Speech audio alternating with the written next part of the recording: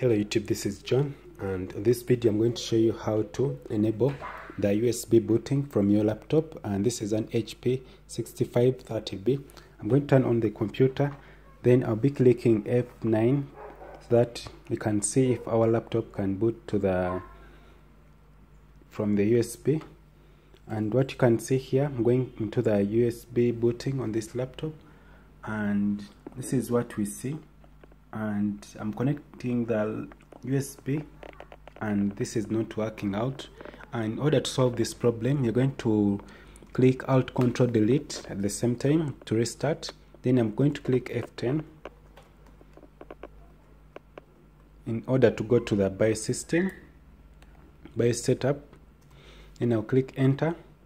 Then in this case here, I'm going to go to system configurations. Then I'll go to ports, and the problem is because the USB ports are disabled.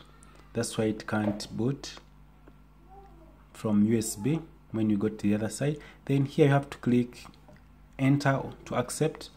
Then in my case, I'm going to save changes. Then I'll click here, and you can normally press F10 to save all changes you have made to your PC. Then after here, we're going to click F9, and this will take us to the boot menu. And then here I'll click Enter.